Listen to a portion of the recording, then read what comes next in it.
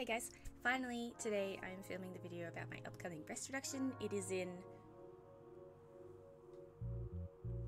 6 days. I did say that I was going to film this about a month or so ago, but I realised that I had a pre-op appointment coming up just last week, and I thought that it would be better to save the video until after that so that I could have more information and more accurate information to share in the video. So, this video is going to be broken up into a few sections, and before you really get into it, I'm going to tell you now that there will be sensitive topics, including triggering content that I'll be mentioning in the video. There will be mention of body image, dysmorphia, weight fluctuations, sexual abuse, and surgical procedures. So to make sure this is a safe video for everyone, I will put timestamps and warnings in the bottom, so if there's a section that you possibly want to skip because it's going to be sensitive information for you or something like that, you'll be able to navigate through the video safely. So, first question that I'm going to answer is just, what am I getting done? I'm getting a breast reduction. It's a surgical operation aimed at removing excess breast fat, glandular tissue, and skin to achieve a breast size in proportion with your body and to alleviate discomfort associated with excessively large breasts, such as neck pain and back pain. The procedure typically includes a breast lift and a reduction in your nipple size, and a reduction in breast volume to create overall more, proportionate and youthful breast contour. Am I reducing or removing? I am reducing. While I do think it would be incredibly liberating to get rid of them absolutely entirely, I do find that since I am a gender fluid individual, I still find myself residing in sort of like a femme basis of existence, if that makes sense. Anyway, I'm reducing. I am an E/F cup right now, so I'm hoping that I can go down to about a C. It's smaller than when my breasts were when I first developed, so it's going to be something that I've never done before. Do you get to keep them? No, but anytime tissue is medically removed from somebody, it's sent off to be tested for issues and signs of any infection and other problems. So I guess someone gets to keep it at least for a little while. Was it hard to organise? No. I've organised this twice. I've had two different surgeons. For this go around, I went to a GP, not like a regular one or anything, just walked in, had a walk-in appointment and said, I want a breast reduction. Do you have a preferred plastic surgeon that I could see? They said no. At least this particular one did. They said no, and they told me to come back when I had a surgeon or a practice in mind that I could get a referral to. I joined a Facebook group about breast reductions in Australia, found surgeons people highly praised, and took their name to my GP for a referral. I booked an appointment and went driving to Toorak, and I met with Kim Taylor, who was incredible from like the second I walked in, like straight up. It was really good. She sat down with me and we talked about my experiences, my hatred for my, excessively dense breast tissue, and she gave me a full examination. We measured everything, explained the surgical procedure, and because I was, pretty much like already mentally ready to go at that stage, we went and took some before photos, because they're going to compare them obviously to the post-surgery, which will happen later on. I sat down with some other staff members and they took me over the costs, how it could be claimed through private health insurance, and the expectations I could have for surgery and how they'd care for me and how I could sort of, care for myself after the surgery. I went home, not even before I got to home, on the way to my car after the appointment, I called my mother, and within a few days we had booked and locked in a date. Okay, so this is the big one. Obviously it is a medical procedure. It is going to cost a lot of money. So the questions that I got for this little section are: how much does it cost? How are you paying? What are the health insurance options?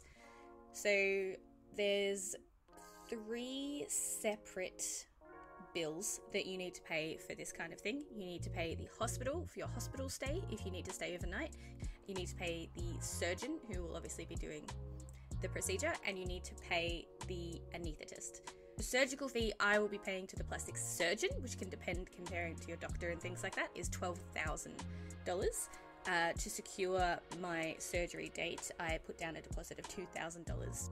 You get a separate bill for your anesthesiologist/anaesthetist, and mine is a total of $2,000 exactly. It needs to be paid exactly 1 day, business day, before my surgery happens. I have private health insurance, and as my surgery is deemed medically necessary due to the nature of my breasts affecting me in day-to-day life, I'll be able to claim at least the hospital stay and get a bit of money back for my surgeon payment. If this is an issue for you due to not having private health insurance, you can go through the public list. It is a fraction of the cost, but it takes a lot longer for your turn to like slowly come up within like the list.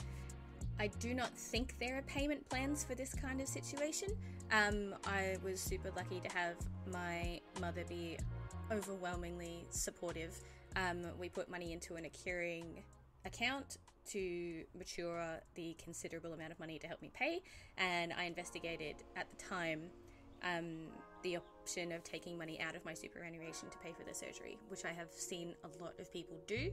They haven't regretted it in the slightest, from at least everybody that I spoke to about it, but it is a very costly procedure, and if it wasn't going to completely change my life the way that I'm hoping that it will, I probably wouldn't get it done. Yeah, so in total, not including the actual pre-op and other appointments that I've had with Kim Taylor, it's going to be about 17,000 Australian dollars. What is the recovery time like? If all goes well, I'm looking at about 2 weeks where I can get up and walk around and possibly even go to work and things like that. However, there are obviously issues which can extend from healing time, like infection, tearing stitches, personal healing time, and heaps of other factors and things like that.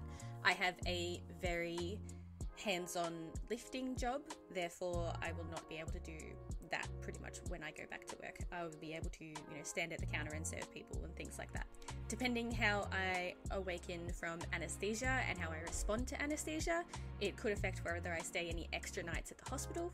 At this stage, I'm booked for 1 night, which is just immediately after surgery, sleep the night, and then I get to go tomorrow just to make sure, everything's fine. But obviously, those kind of things can affect what your recovery time is going to be like as well. So if things are all good and clear, it is 2 to 3 weeks of resting to gently easing back into work and walking, pretty much, no strenuous exercise. And then from weeks 4 to 6 to 8 is where you can expect going back to like your regular programming of life. So hopefully I'll be able to start going to the gym, start lifting at work and all those kind of things. And that's, what I'm expecting time-wise there. Are you scared? I'm scared that it's not going to happen. From that obviously comes from the previous attempts I've had to try and get this surgery and get into the operating room. Every time I've booked it in the past, some absolutely life-changing horrible event has happened before I get there. Therefore, I've had to, postpone or even think about giving it up. There are parts of the surgical procedure which don't scare me, but I'm obviously very mindful of. One of them is nipple death, which is kind of one of the biggest issues which can happen through this kind of surgery, which, it's right there in the title. It just means that your nipples never regain any kind of nerve sensitivity and things like that, or they can kind of like rot technically from like infection and things, and therefore you just get them completely removed. It's not something that I fear, but it's something that can happen. In actuality, the biggest thing I'm frightened for in this journey is that after I have the surgery, I will continue to feel the same hatred for my body and suffer from the same dysmorphia that I've had for my entire life. I don't want to go through this. Oh, fuck.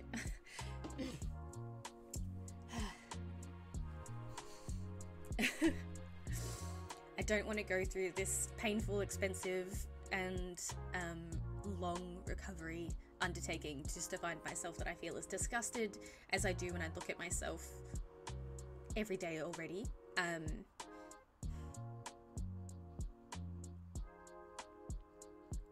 The biggest saving grace for me there is that I've been to the gym a lot recently and actively, and I feel good about going there.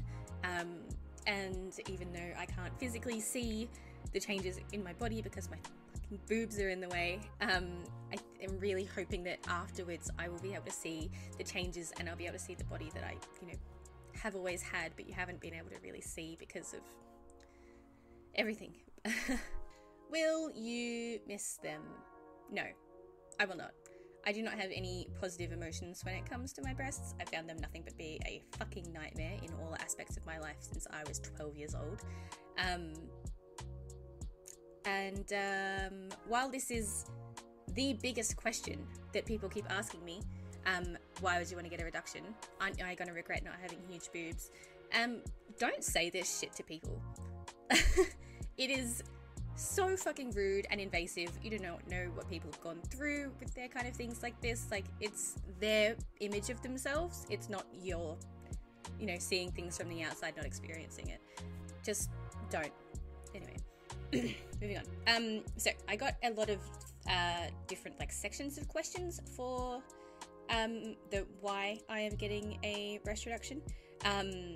It's going to be broken into 3 sections. It's going to be the medical version, it's going to be the self-image and aversions, and then it's going to be history and things like that. So we're going to start off with the medically deemed reasons that I am getting a breast reduction. And yeah, so here we go. They're heavy, really heavy, and it's not relieved by anything. It's there and it's pulling constantly. If they're not being pulled down just by gravity, then they're being held by a bra. And guess where the weight is then transferred to? This part of my right here. And this part pushes on these muscles, which give me insane migraines, shoulder pain, neck pain. I have a shoulder injury, and because of where my bra straps push in, it's constantly pushing my shoulder out of socket, which is, stopping my shoulder from fully recovering from its first injury. I have breathing issues, permanent scars from bras. I have constant pain, not only from my boobs, but my neck, my back, my shoulders, and more. It is insanely common for people with large breasts to have issues with their vertebrae in their neck and upper back from the constant weight of tissue. For a long time, I was getting nerve blockers literally needled into the nerves in the back of my head to stop myself having migraines and really bad headaches, and they're annoying. They're in the way. Section 2 is why, the self-image and aversions. This is about dysmorphia. This is one of those things in the video as well that I do not want to talk about outside of the video. I am only keeping these in here because it is important to the whole procedure and the happenings and things like that, so that is why those are in here. The biggest visual reason for me to get a breast reduction is sagging. Since I first developed when I was 12, they've nothing except be growing, and because of that they pull downwards. When I did my first measurements with my surgeon, from the center of my chest to my nipple, it is 30 centimeters away. And the biggest reason for me is that because of how low they hang and then where they go out at the bottom, they cover up my waistline. It's a huge hang up for me because I've struggled, as I've said, a lot with body dysmorphia throughout my life, and that is the complete opposite of help when you cannot see that you have a small, tiny waist. I struggle feeling comfortable in a lot of clothing. If I get something that will actively accentuate my waistline, it's too small for my boobs, it gapes or it stretches, which brings attention to them. Singlets and other clothing items do not hide ugly straps, which unfortunately most bigger bras are. And because of the sagging and weight pulling down from my chest, I have these little flaps of excess, skin and things which come in here, and they bulge over my bra, or the actual straps of my bra bulge as well. And so if I do wear a tight-fitting top or anything like that, that is fully accentuated to me, and I cannot take my eyes off of it. So Obviously, I have a lot of body issues when it comes to that, so that is one of the reasons that this surgery will be good for me, hopefully. Abuse and other things of stupid bullshittery. Before I begin this part of the video, I'm saying that I'm only talking about these things again because they are relevant to my story here. Do not ask me about them otherwise. I do not want to talk about it. As I've mentioned, I developed quickly and really suddenly at 12. I just pretty much skipped any other breast development things and went straight to a D cup. From 12 years old, I was wearing my mother's bras because those were the ones that fit me. As you can guess, that is the beginning of where a lot of these issues kind of started. As you can probably already gather, I became an object of fascination and learning and experiences for others in my age group. I was asked to let people touch me, or if I could flash them, and heaps of other absolutely gross stuff, which is shrugged off for being normal curiosity of teenagers going through like sexual awakenings. From there, they've always been an eyesore for me, and there has been this continuous experiences throughout my life of groping, touching, unsolicited comments, and all the other fucking bullshit that you can probably imagine. This is probably the biggest thing that affects me, not having any positive kind of thoughts and like a positive relationship with, you know, this part of my body. So as not to end on a shitty note, I've got a really fantastic question that we can end with. And someone asked me, what are you most excited for post-surgery? Running. One of the goals I have 2024 this year is that I want to run a marathon, and I'm super excited just to be able to train for it, to go outside and be let loose in a field like a released animal. I'm super excited to be able to train and to be wearing a bra without my ribs being suffocated or being hit in the face by my boobs as I run. And yeah, so running is absolutely the peak thing that I'm looking forward to. Other than that, obviously I'm looking forward to wearing clothes which are, you know, gonna fit the rest of my body. I'm looking forward to being able to tie my shoes without having to physically move my boob out of the way or suffocating myself. Oh, when you get out of the shower and you flip your hair down to wrap it up in a towel, if I do that currently, my boobs swing up and hit me in the face. And while it does make a hilarious echoing noise in the bathroom, it's not a fun sensation. As I mentioned before, I'm very excited about seeing my waist. And something which is very specific for me, at least, I'm looking forward to being able to do more mask cosplays, both mentally comfortably and physically without such extreme binding. That is all of the questions that I got. I'm sorry that this kind of turned into like a full video essay kind of thing about the processes and whatnot, but I feel like that's been important for people who either just wanted to follow the journey out of curiosity or are possibly thinking about doing this kind of thing for themselves. I am planning on making another video about the days leading up to surgery, the surgery day, and hopefully when I wake up, or at least a couple of days afterwards. So if you're curious to see how recovery goes, or experiences or things I've learned while, you know, going through that kind of period, you can definitely stay tuned to see that video. Thank you to everybody who has supported me on Ko-fi throughout the year to help me pay for this, as well as everybody who's just been outrageously supportive and kind for the process in general. Thank you to Tony for being a great PT and incredibly supportive individual for my journey just to get to here. His links are in the bio. If you need an absolutely delightful human with unending buckets of support and hype, consider looking into his training. Super special thank you to Sam, who is putting her life on hold for X amount of time. Oh my god, I'm crying again. Yeah, literally putting her life on hold to come and take me to the hospital, to stay with me afterwards, and babysit me through what I'm expecting is going to be a mini with T-Rex arms kind of situation. Yeah, if you have questions or anything like that about the actual surgical procedures and things like that, feel free to shoot me a message. Don't forget to like and subscribe, and follow me on Instagram, Facebook, Twitter, etc. Oh, it's not called Twitter anymore, is it? What is it called? Oh, X, formerly known as Twitter. What is it, Prince? Madonna? share. Come on. Dumb. Thank you so much for watching, and I'll see you on the other side.